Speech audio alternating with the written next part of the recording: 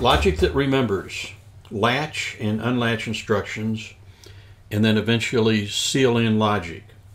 Both of those are methods of producing or creating logic that remembers past events. In your manual, we had you open up a former project, 2 rungs with in out, and it should have looked like this. If it didn't, not to worry.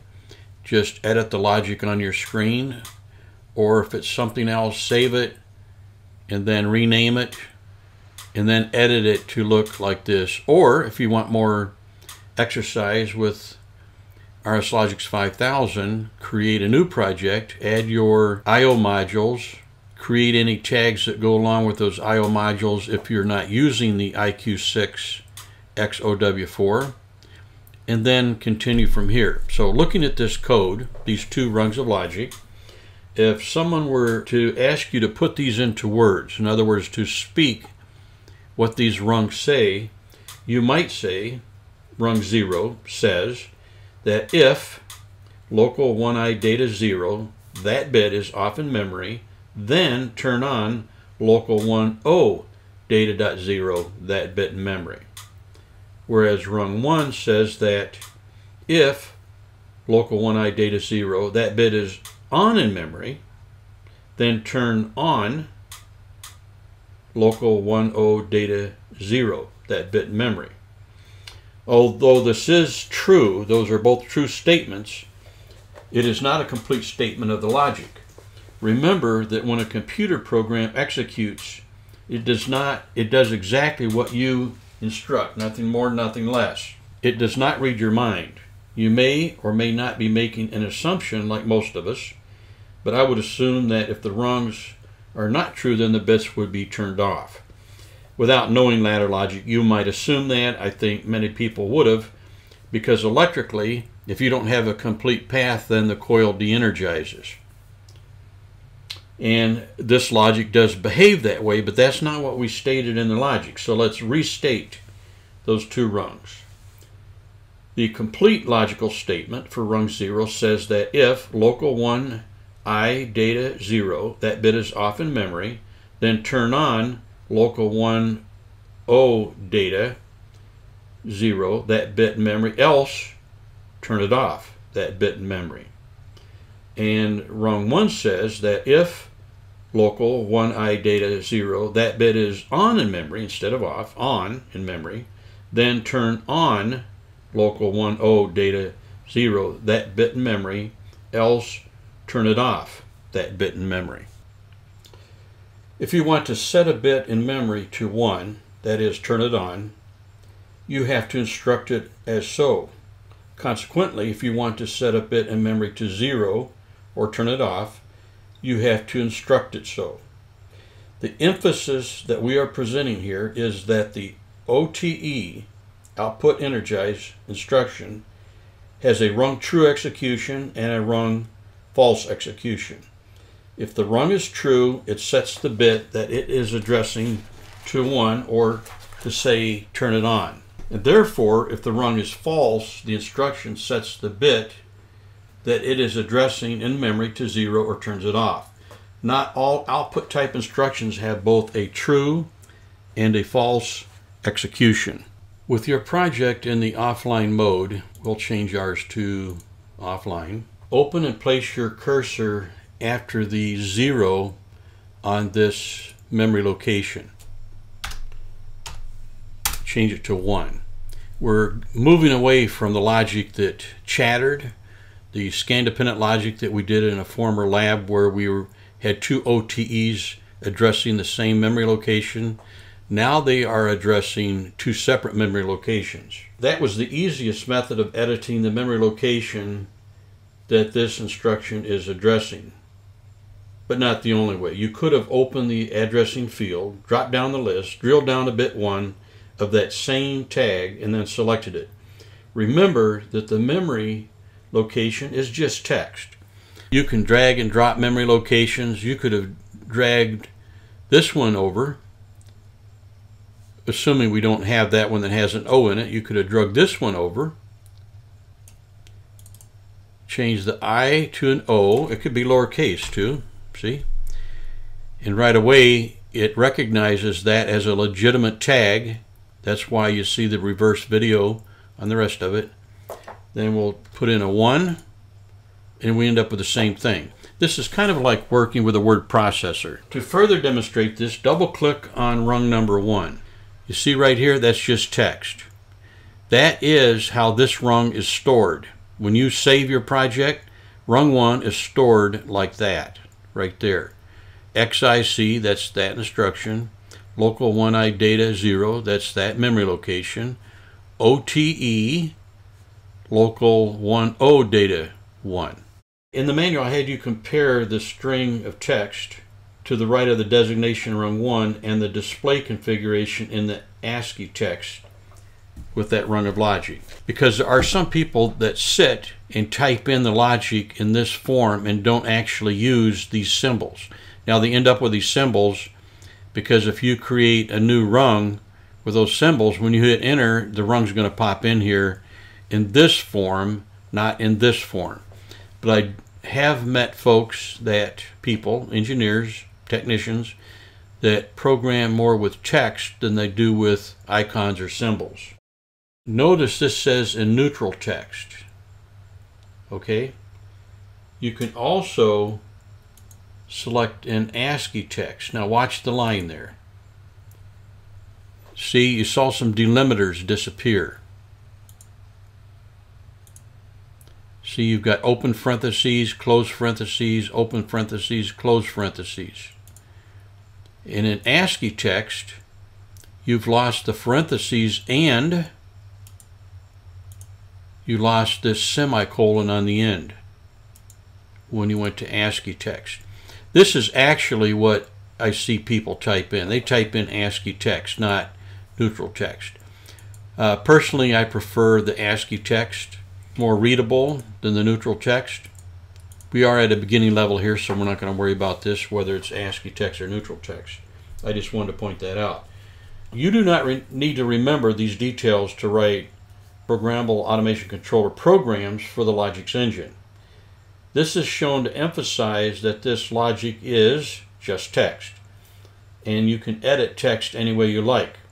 If it looks right and your rungs are accepted, no E's at the head of the rung, then it is right. The context is good. And remember that if you export your logic, you can export it to a spreadsheet or to a Word document, and it's going to look like this. So you could actually write your logic in a text editor and then import it into this routine, and it's going to look just like this. Okay, save your project as beginner L, whatever your processor number is, OTL _ OTU. We go up here and we look at what we have. We want to go to File, Save As. We go down here to 2 rungs with in out, L _ OTU, and there you have it. Beginner L31 OTL for output latch _ OTU for output unlatch. Save. Now it's probably better to save the program before you start editing it, just to make sure you don't accidentally overwrite the older program that you needed to start this one. Download and go online with your program in the remote run mode, all input switches in the off position. And by the way, make sure that you turn on your digital field device simulator. Communications, who active, wait till it sees the processor, it sees it, download.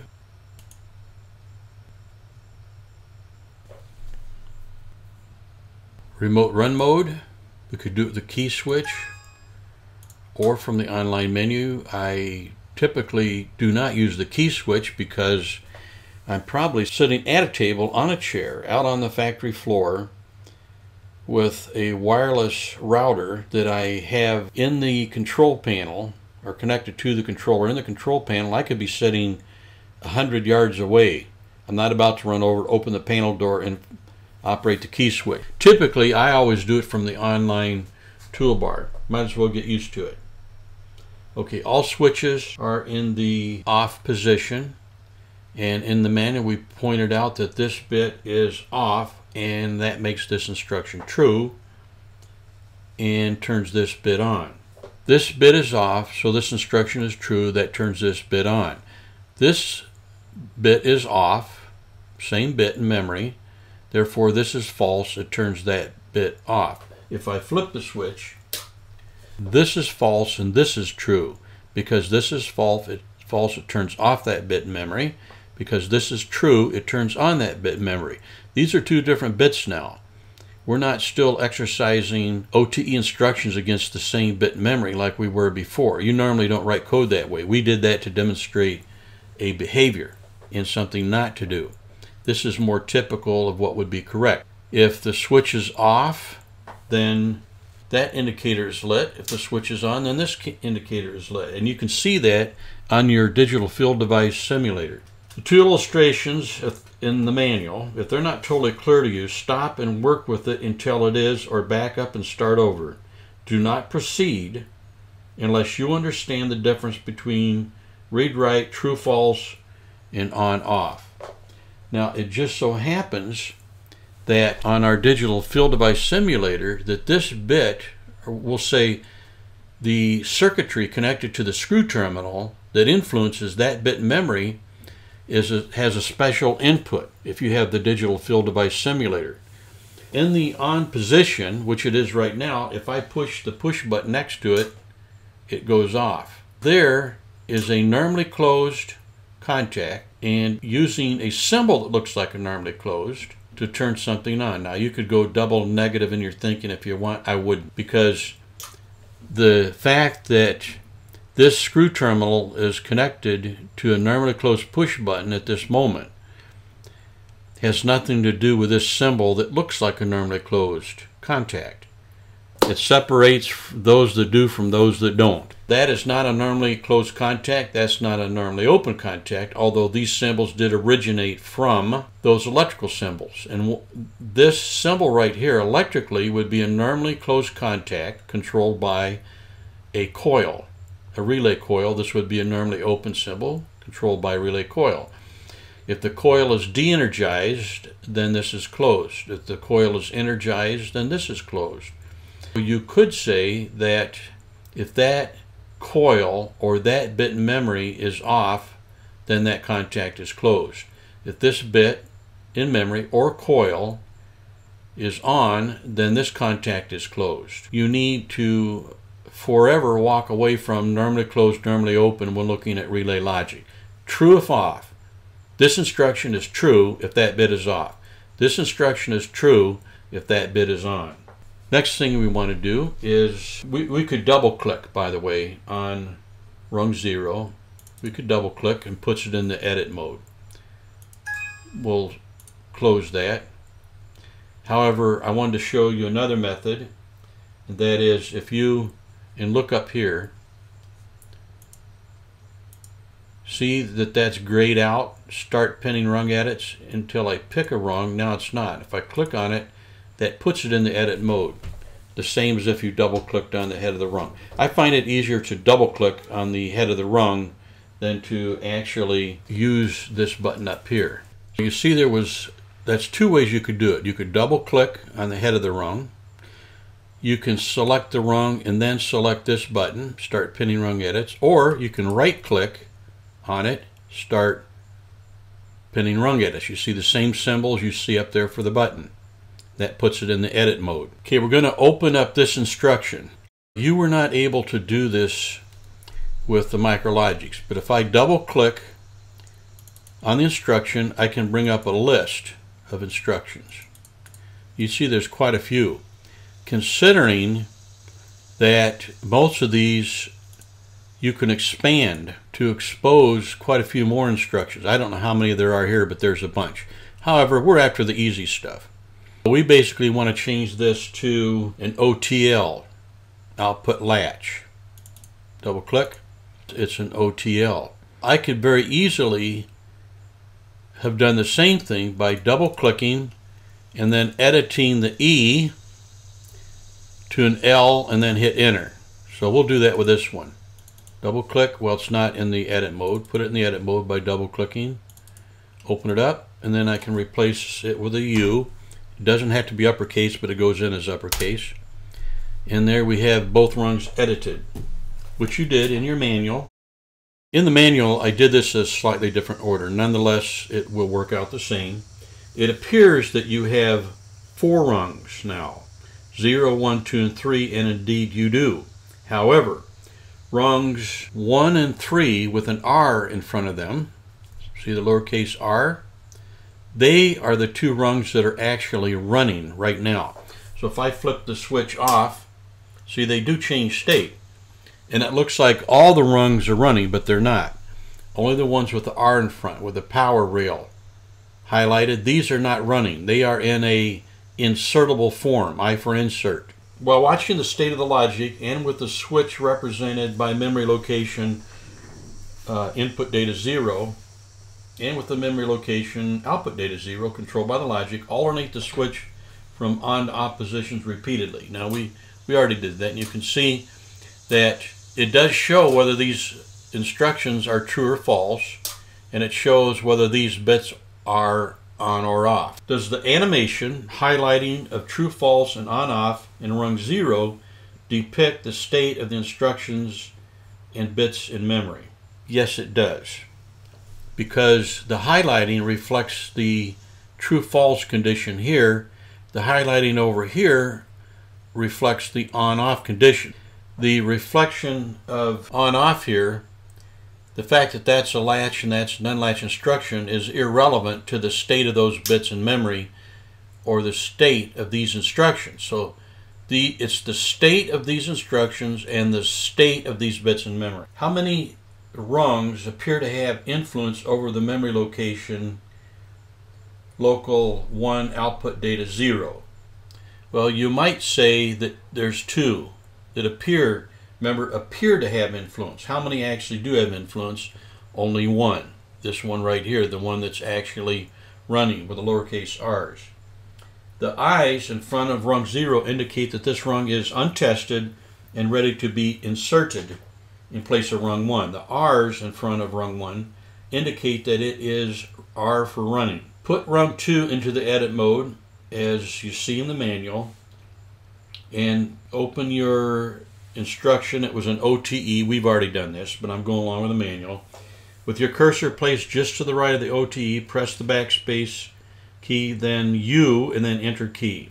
Edit the address bit to be 0. So now we're changing the memory location. We can't edit this rung. We have to edit this one, the one with the I's in front. We double click there. We can backspace 0, enter. Okay, now we've got our editing done. Now you have 4 rungs of logic. How many are just proposed edits? 2. Which ones? Rung 0 and rung 2. 1 and 3 are running. 0 and 2 are proposed edits. They're there for you to see what you've done as a proposition or a preliminary edit. But the edit is not actually finished. You're editing a copy of rungs 1 and 3. How many are actually running in the program execution? 2. Which ones?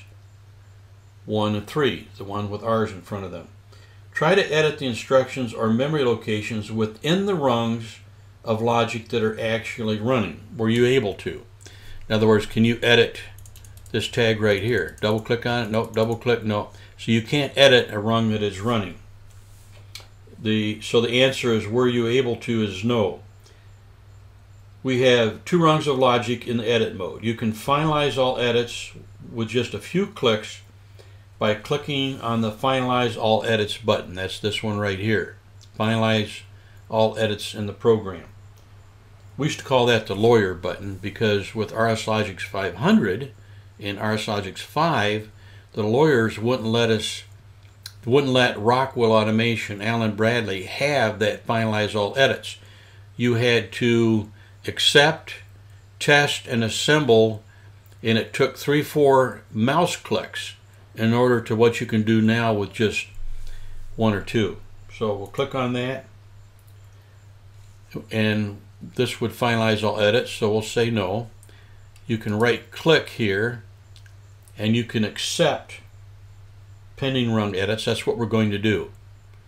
So we're only working with rung 0 now. We'll say rung 0 and 1. Accept pending rung edits.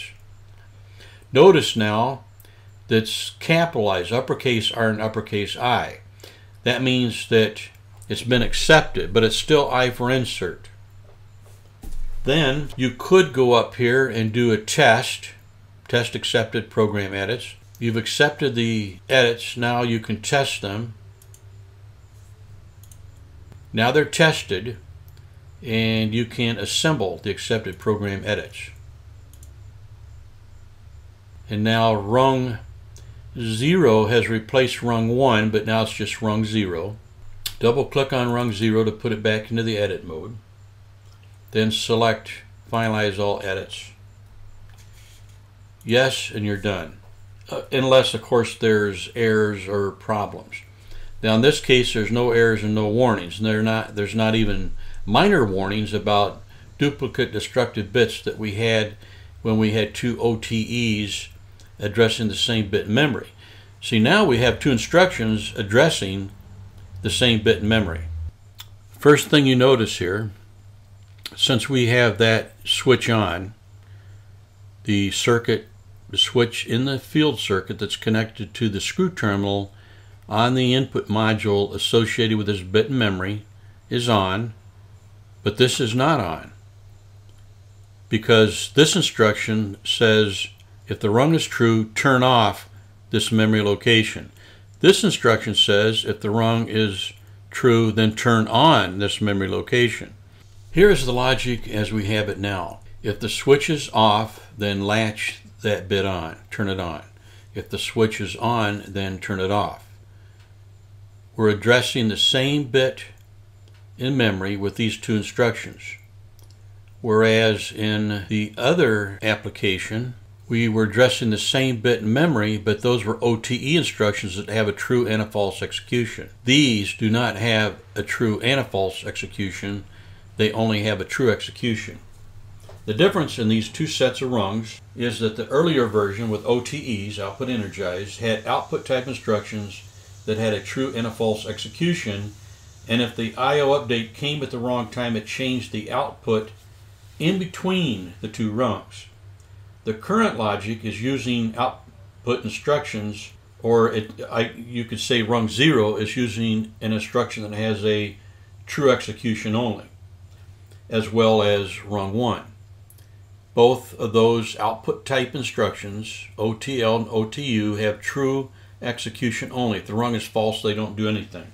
These two instructions together simulate an electromagnetic switching device called a latching relay. You all know that a relay is a switch operated by an electromagnetic field influencing the position of that switch. When you energize the coil, the position changes. When you de-energize it, it returns to the normal or resting position. A latching relay has contacts that are mechanically latched in the energized position and remain so even if the relay coil de-energizes, hence the term latched. To unlatch the contacts, there is a second coil, an additional coil, that influences the locking mechanism to release the latched contacts when the second coil is energized. The coils are named set and reset respectively, latch and unlatch. So there are two coils.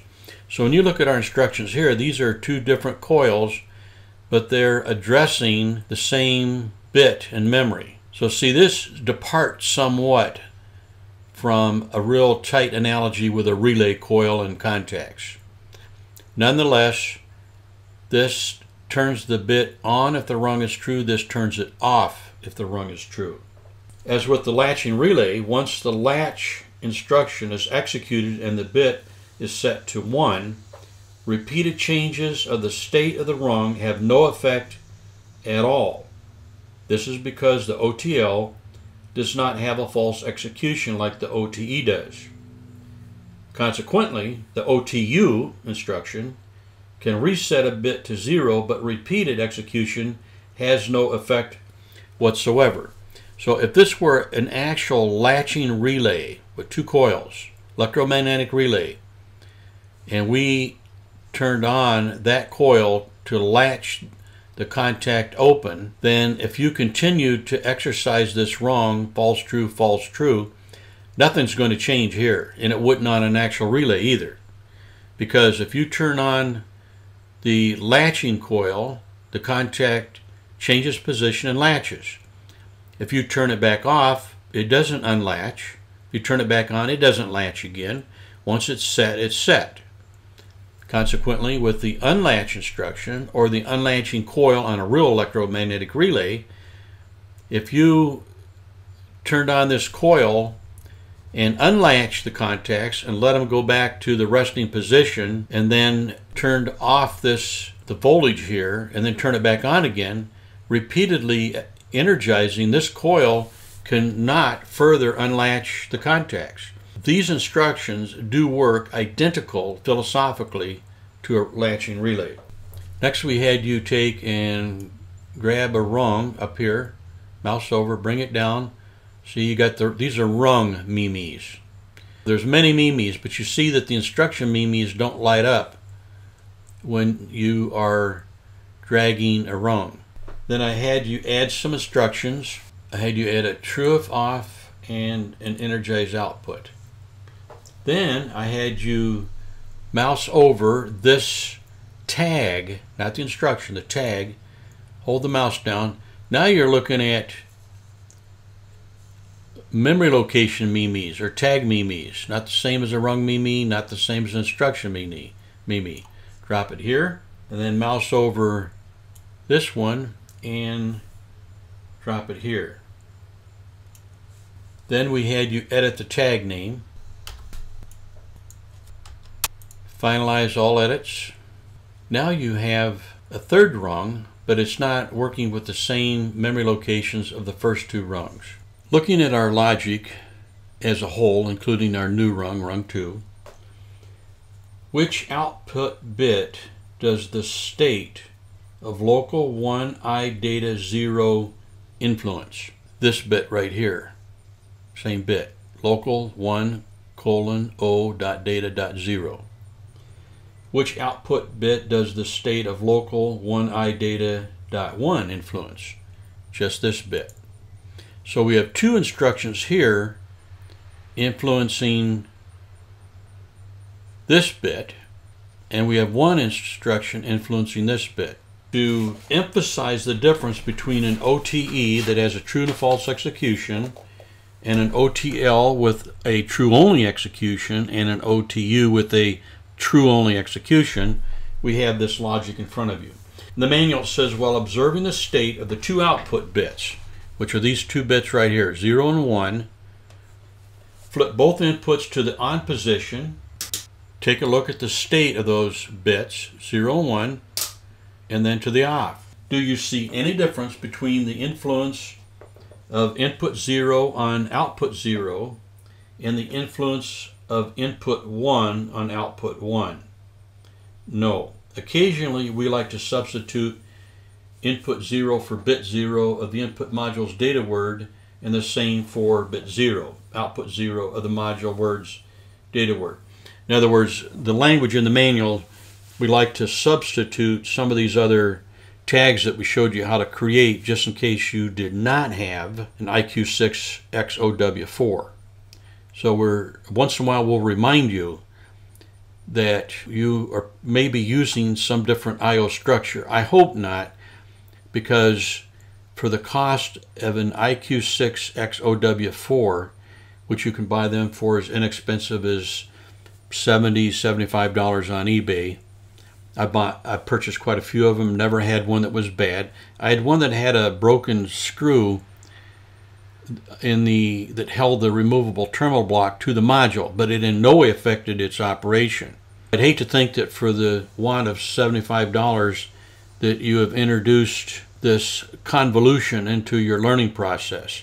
Nonetheless, once you get used to it, you're used to it. It's not going to hurt a thing. Using the editing procedures that you have learned, edit the instruction types to that shown in the next illustration. And basically what we're going to do is we're going to flip around the states that control the on and the off of the output bits. I'm going to do that really fast. Double click, double click, change that to an XIO,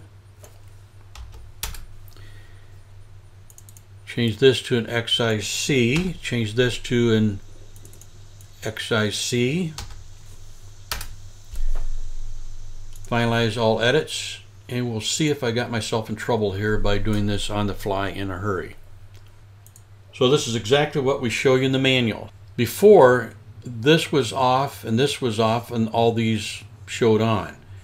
Now, without changing the positions of the switch, we change the instructions to be true in the opposite state.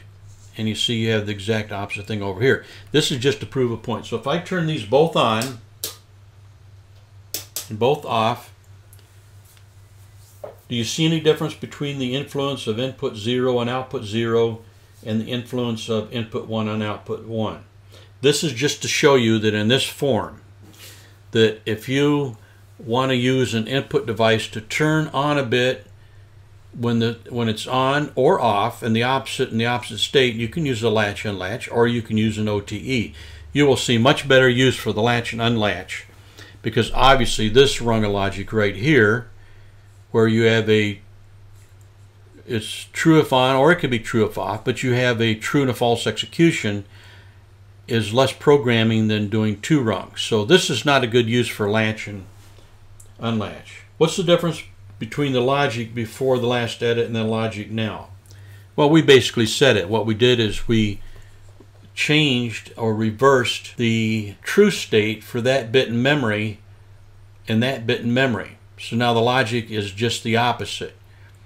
If input 0 is on, then we latch output 0. If input 0 is off, then we unlatch it. And vice versa down here, vice versa. If input 1 is on, then we turn on output 1. If input 1 is off, then we turn off input 1. Okay, save your project, and we're done with this section. And by the way, when you save your project, you don't always have to upload tag values before saving the project. Personally, I think it's a good idea. There's only two conditions or scenarios where I would not upload the tag values. One is if I did some things online, I made some edits, but I don't want to take the online data table values, tag values, and upload them over the top of the ones that I already saved, because the ones that are saved offline on the hard drive or in RAM are the ones that I want to keep. Or you just want to save time. If I say no, in this case, I don't care what those tag values are. I just don't want to waste the time waiting for it to upload the tag values, then save the logic.